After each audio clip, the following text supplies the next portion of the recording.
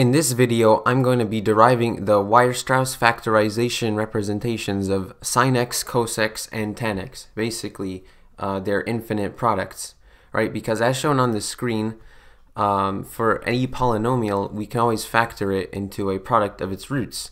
So what if we take that and apply it to functions that have infinite roots, like these trig ones? And we know that they also have their power series representation, so that's kind of like the factorization of an infinite polynomial. So first we're going to start with sin x. Now we know that when sin x is equal to 0, that's going to be when x is equal to pi n, where n is just some integer. So with this in mind, we can write sin x as a product of these roots. Now for the leading coefficient, we're going to figure that out later. I'm just going to call it capital A.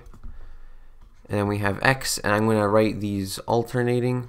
So we have x plus pi times x minus pi times x plus 2 pi times x minus 2 pi, and so on. And you may notice that we can actually factor these as difference of squares. So let's do that. So we're going to get a times x squared minus pi squared times x squared minus 4 pi squared, and so on. And now we can write this in product notation as a times x times, now it's an infinite product from n is equal to 1 to infinity of x squared minus pi squared n squared, right? Now the problem here is that just the zeros themselves cannot accurately represent the function, and again we still need the leading coefficient. Now if you take a look at the Maclaurin series, you can see that the coefficients pretty much get smaller and smaller. They approach 0.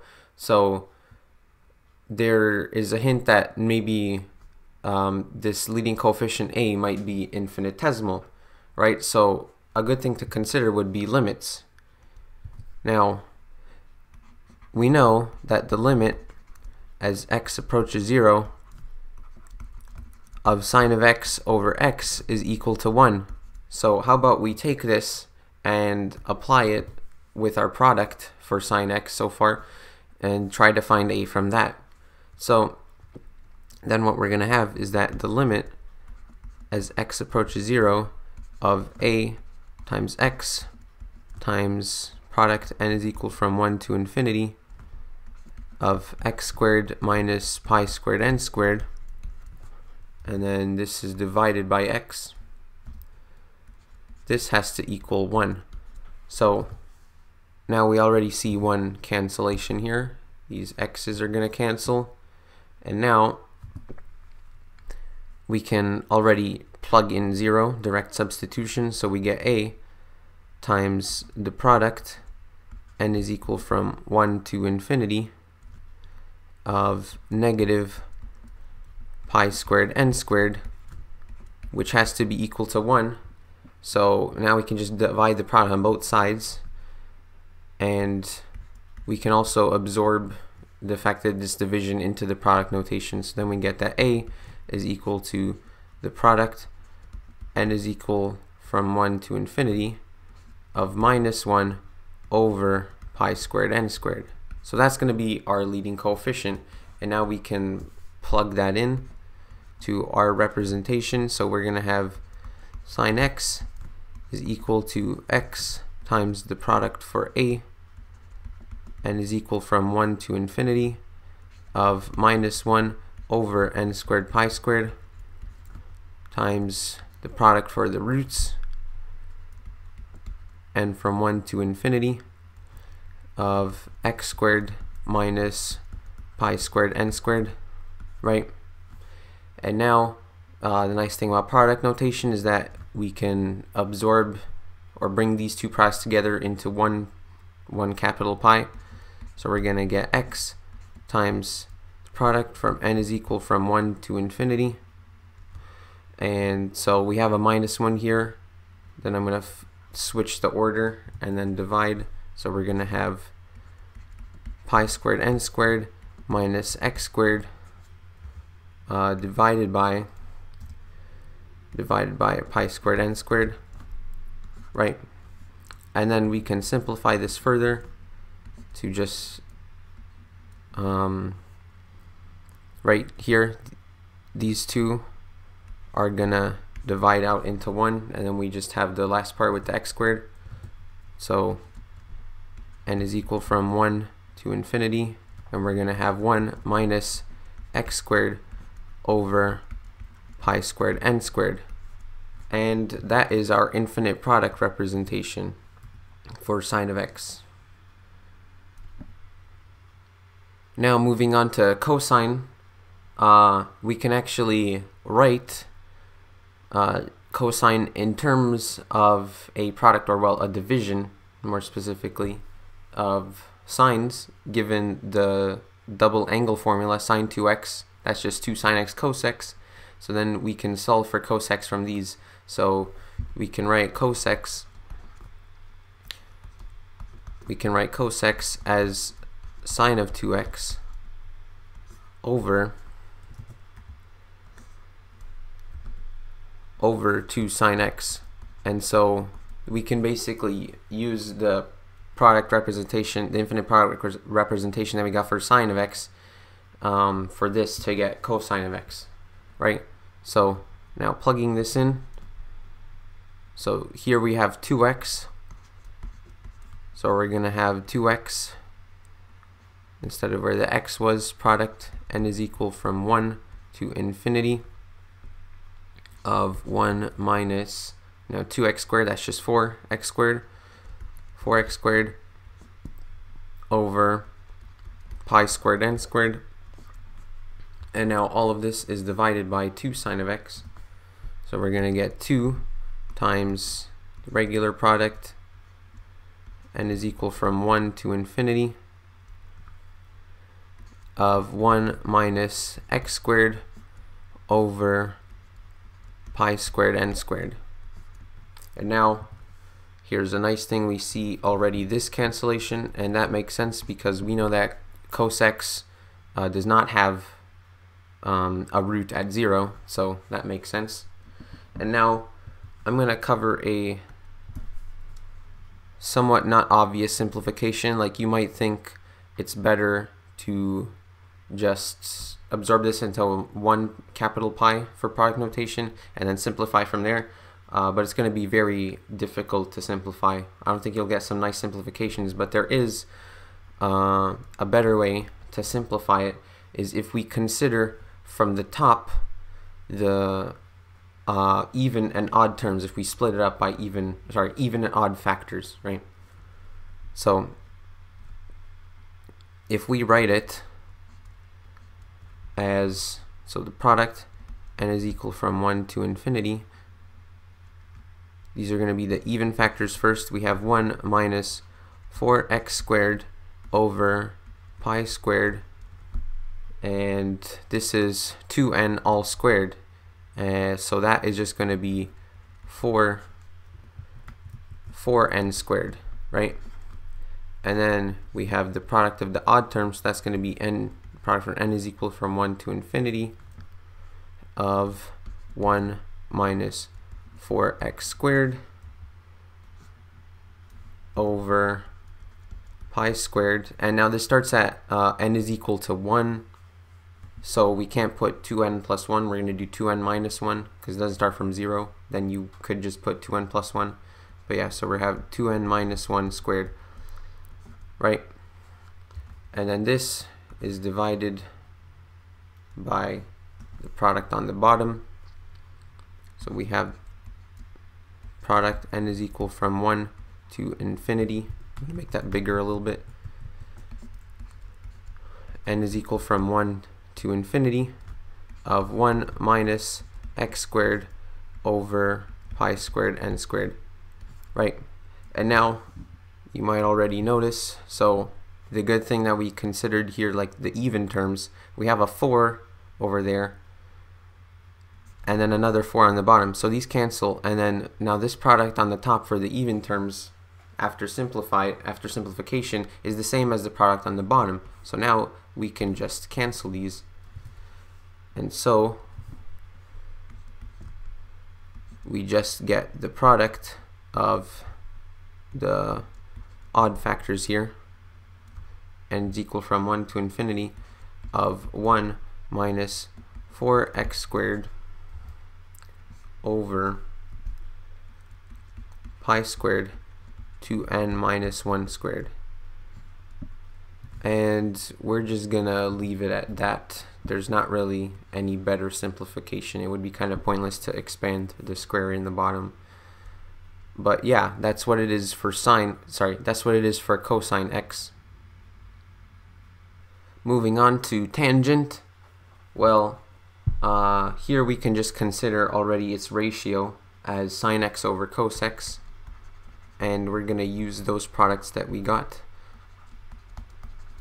So tan x is sine x over cos x, so that's going to be x times the product, n is equal from 1 to infinity of 1 minus x squared over pi squared n squared,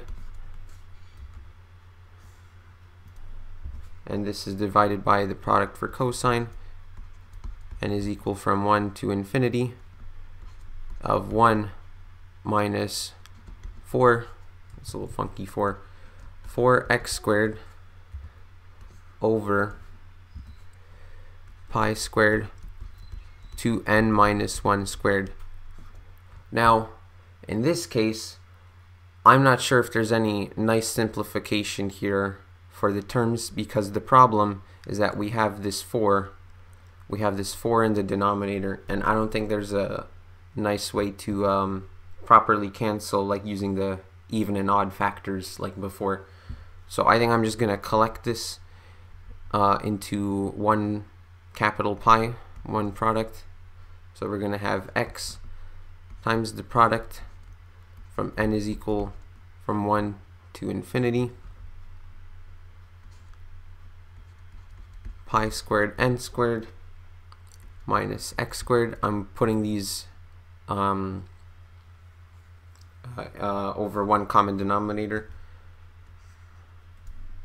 so over pi squared n squared, and then times the reciprocal, because that's what it means for the division for what the bottom is. So we have pi squared 2n minus 1 squared,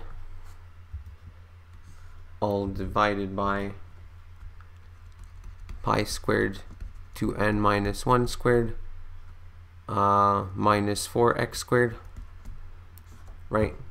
And so now we see that the pi squares cancel out, and that's pretty much it. Now I'm just gonna write it out properly. So we have the x times the product from n is equal 1 to infinity times 2n minus 1 squared pi squared n squared minus x squared all over n squared times pi squared 2n minus 1 squared minus 4x squared. And yeah, I'm not sure if there's really any better simplification. Again, there's a lot of really close calls. Again, with the 4 almost odd even cancel, and then here this almost looks a little bit like it could telescope, but there's some weird stuff which, or at least it doesn't make it obvious. So this is going to be our infinite product for tan x. Alright, before I end the video, I'm actually going to give you a bonus proof of the Wallis product applying one of our formulas that we figured out today. So the Wallis product is defined as shown here, where it's basically the even numbers divided by adjacent odd numbers from n is equal from 1 to infinity. Now we're just gonna let p be equal to the infinite product. And I'm going to simplify this a little bit more. So if we multiply these out and expand them, then we're going to get the product of 4n squared over 4n squared minus 1. Right? Now, this seems a little bit interesting. Let's consider the reciprocal. So 1 over p. This is going to be just flipping what we have in the product. So we have 4n squared minus 1 all divided by 4n squared, and this can again further be simplified as the product n is equal from 1 to infinity of 1 minus 1 over 4n squared. Now, don't you think that this looks a little bit familiar to one of our product representations? More specifically, this looks very similar to the product for sine of x, though here there is no factor in front. So how about we consider just sine of x over x, right? We just divide the x out. N is equal from 1 to infinity of 1 minus x squared over pi squared n squared. So now we want to get this 1 over 4 and then the n squared here. Now how can we do that from what we have in the product? Well, if we set x to be equal to pi over 2, then that's going to work. That's going to be able to cancel out properly, right? So if we do this, and we also consider the right side, we put in pi over 2, the result we're going to get is, so 2 over pi is equal to the product, n is equal from 1 to infinity of 1 minus, so we have pi squared over 4, and then divided by pi squared n squared, right? And so you can see here that the pi squareds are going to cancel out, and then we just get our product, n is equal from 1 to infinity of 1 minus 1 over 4n squared, right? And this is equal to 1 over p. So taking this, it means that the product p is just equal to pi over 2, and that's exactly what the Wallis product is if you've seen it before. But yeah, so a very interesting application, and there are a lot of other applications of these to other different kinds of proofs, and it's useful to know. The most common that you'll probably see is sine, not really cosine, and tangent. Again, that's a little bit more of a novelty, along with, if you want to consider the secondary trig ratios, taking their reciprocal, you can just do the reciprocal of their formulas as products, but those aren't used as much. Sine is really important to remember though, or sine x over x, if you just divide it out. Anyways, I hope you found this video interesting, and I'll see you in the next one.